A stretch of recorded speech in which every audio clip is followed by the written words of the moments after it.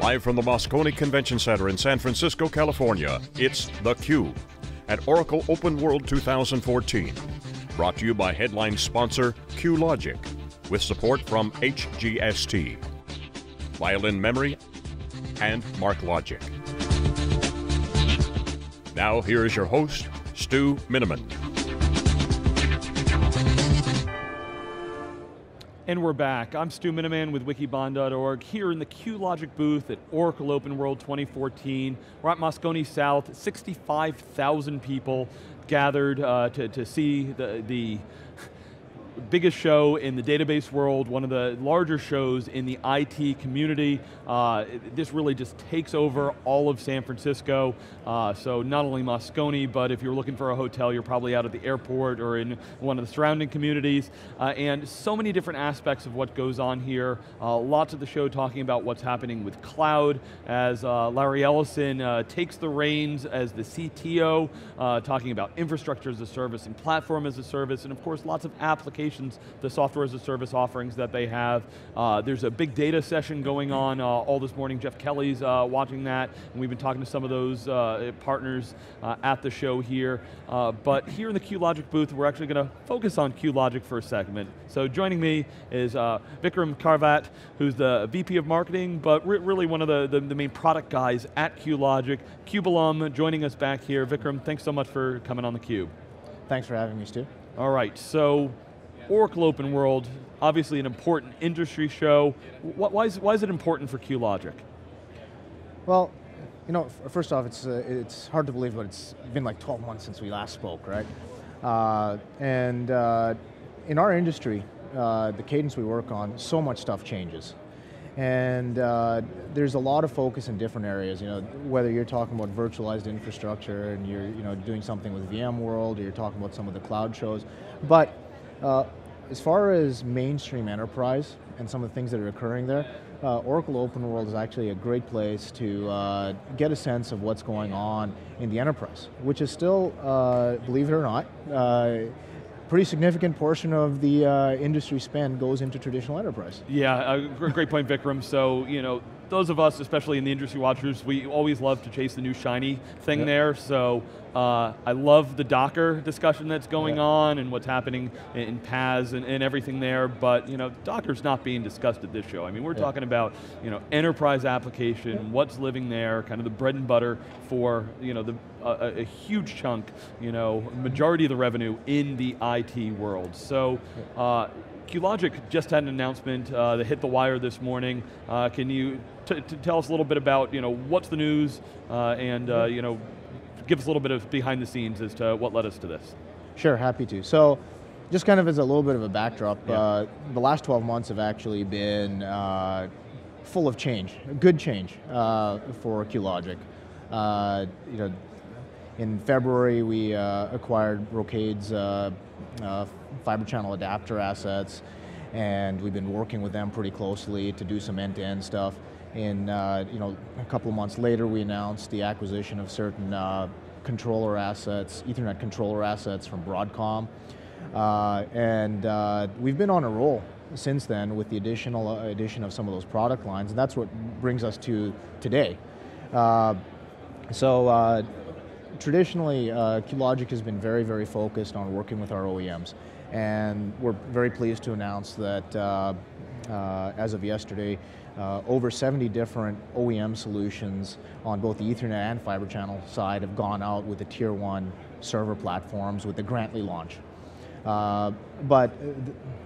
Today, this morning, what we announced is the same products that went out on the Tier 1 server side are now being offered in the QLogic channel. So both for mainstream Ethernet controllers as well as for converged network adapters.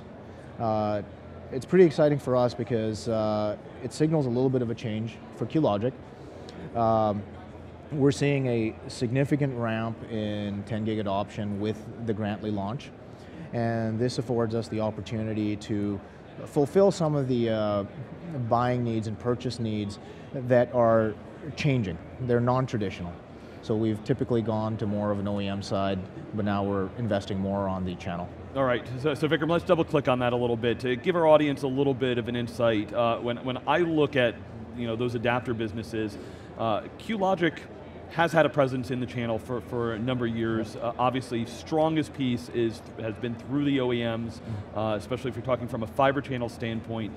You needed to have all of those server OEMs as well as embedded solutions when it comes to the storage side. When I looked at Brocade was almost all OEM. I mean, there's a little bit of channel here and there, but very much focused on the OEM.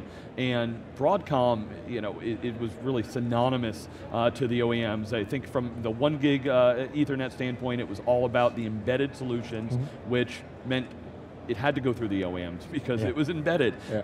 So tell me what's different about 10 gig, why has the channel become more important, and how does that, if we're talking on the Ethernet side, there's QLogic equipment and there's Broadcom, heritage, where do those things sort out? Well, I think it's a sign of a maturing market, changing, as I said, changing customer needs.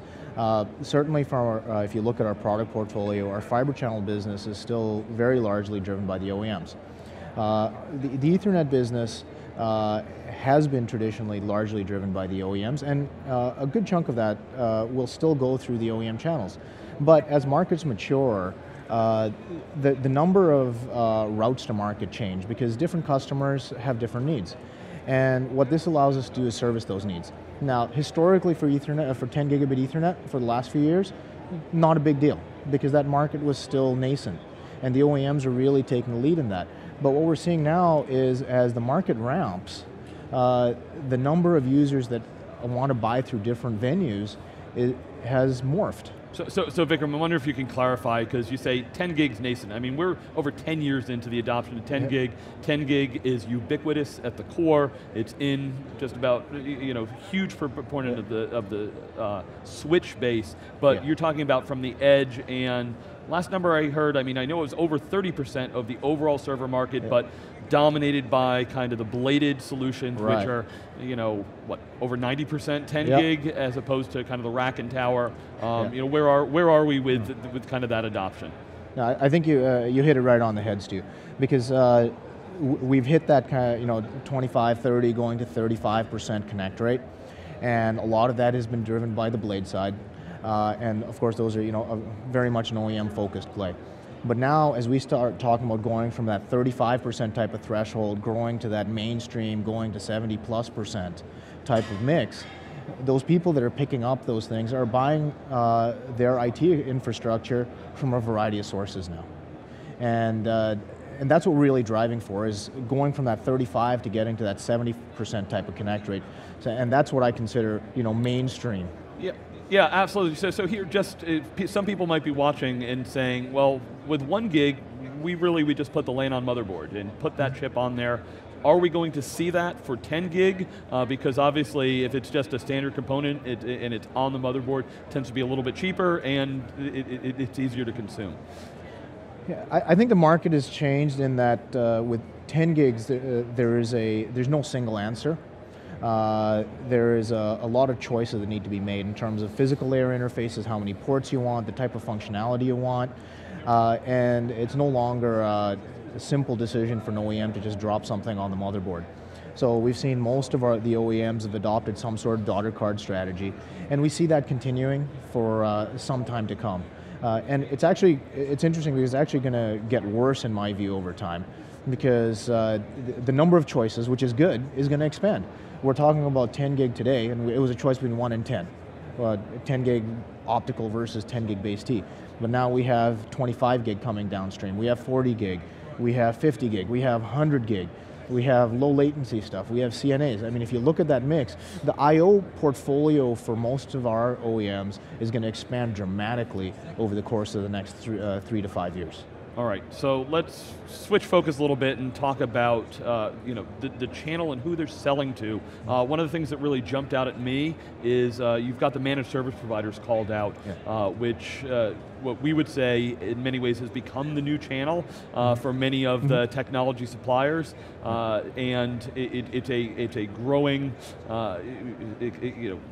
fastly growing part of the market, in addition to the enterprise that we've traditionally focused on, and then of course you've got above them, you've got the web scale or hyperscale giant clouds of Amazon, Google, Yahoo, and Facebook type people. So the announcement that you've made, how does it fit for the enterprise and for the managed service providers, and does it touch on any of, maybe you can touch on how QLogic thinks about those kind of 20 largest clouds out there, and how you interact with them. So the announcement made today is actually geared towards filling a gap there. So if you look at what you just described, on the one side, enterprise buying through the traditional OEMs.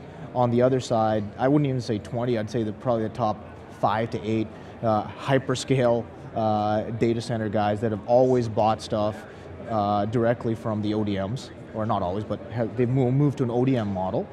And then in between, the MSPs that are kind of a hybrid between the two, because they're servicing tier 1 enterprises in private public cloud type of infrastructure deployments, but they're under the same sorts of cost pressures and scale out pressure as they scale out as some of the hyperscale guys are. So they're taking a page out of the books of some of the hyperscale guys, saying, look, for certain of our applications and certain of our customers, the OEM product offerings are exactly the right fit.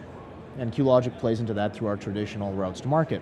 But now we're servicing a new set of customers, and in order to address their needs, we're going to have to look at potentially stitching together our own solutions. We might have OEM branded servers in there, we might have OEM branded adapters, but we may also have alternatives. So as they look to those alternatives, we want to make sure that we have an offering that meets their requirements, because they're the customers at the end of the day. All right, so how should customers be looking at QLogic going forward? I mean, you talked at the beginning of the segment, we've had a lot of consolidation out in the marketplace. How does QLogic differentiate from the remaining players out there, and what sets you apart? So, from a scale standpoint, with the addition of the NetExtreme 2 controller family, we're essentially the number 2 player in Ethernet. So from a user perspective, when they deal with QLogic, they're dealing with the number 1 provider of fiber channel solutions and the number 2 provider of Ethernet. Whether you want to buy those solutions or acquire them through OEMs or directly through QLogic, what you're getting is a QLogic support infrastructure that is backed by a significant position in either of these technologies. So you have the confidence when you buy these things that any issues that come up down the line, there is going to be QLogic backing them up. And as we see industry consolidation, your choices, especially on the Ethernet side, are do you want to buy something from the number 1, number 2 guy, or do you want to buy something from the number 4, number 5 guy that may decide doesn't want to be in the market? We made a conscious decision to double down and invested a significant amount of energy and our resources in the Ethernet space. So we're going to be here for the foreseeable future, and we'll be a major provider of I/O solutions for whether you're an MSP, hyperscale guy, or an OEM.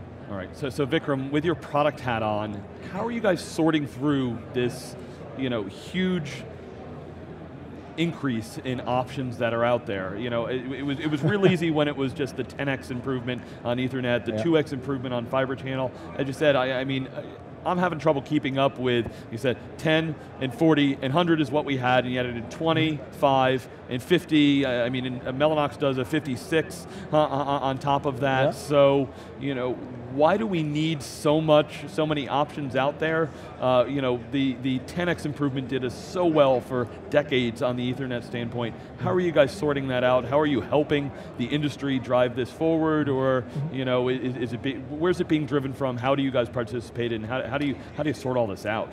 Oh boy, that's a lot of questions. Yeah. But choose one. so the need for some of this is really driven by the fact that our customer requirements have changed. It used to be that an infrastructure solution met most of their requirements, but as their application workloads have fragmented, and the amount, and people are focusing more on what is the cost, what is the total cost of running these things, what am I getting out of it, and now I have enough pools of these workloads where I need to start optimizing on a workload basis. And that's what's really driven the need. As people look to optimize, they've looked for variety to drive that optimization. From our perspective, what we've brought to market is a lot of flexible solutions that people would take, are able to take at either an ASIC level or an adapter level. Kind of crystallizing some of what you just said. Yesterday, we announced that our Grantley programs that just went out. So we basically are shipping over 70 new solutions on the Grantley platforms. 5 years ago, that 70 might have been 10. So the amount of complexity has increased a lot. Now what are we doing? So we've been restructuring, we've been scaling our resources to be able to, instead of saying, hey, customer X, Y, or Z, here's a solution, now you have a series of them. Take your pick. And it certainly has made my product hat a little bit larger and a little bit more complicated, but it's a necessity. That's what it takes to do business in this environment.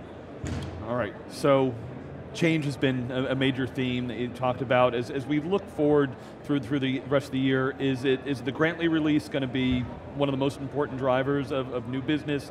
Is there some other technology or new use case or new use set that's going to drive it? What's the most important thing helping adopt some of the new technologies? Well, Grantley is absolutely going to be huge for us. For two reasons. Some of the capabilities that Intel has enabled in these new platforms is driving a lot more I/O, whether it's virtualized I/O or bare metal type of infrastructure. So we're already seeing an increase in connect rate on our 16 gig fiber channel, and just because it seems like the industry as a whole, Grantley being a part of it, is really seeing a significant ramp also on the Ethernet side. Ethernet is like a hockey stick right now for us. So that right now we're doing our best just to keep up with what the demand is. So we're pretty happy with where our business is going right now. All right. So Vikram, as I look around the cube that we have up here, optimize, simplify, accelerate, change. Give us the bumper sticker when people look back as to what the new QLogic is. What should they be thinking about? I think they should look at QLogic as their one-stop shop for I/O solutions, whether it be Ethernet or fiber channel. And moving forward, providing customers even more choices, not from only a form factor, but from a solution level. And there'll be more to come on that in the near future. All right, well Vikram, always appreciate you coming in, sharing all the information, lots of change, which is good, it sounds like, for QLogic and customers and the managed service providers and all the new solutions going out there. So thanks very much for joining us. Look forward to keeping an eye on everything that's going to come out of QLogic in the future. So this is Stu Miniman with wikibon.org, and our coverage from Oracle OpenWorld will continue after this break.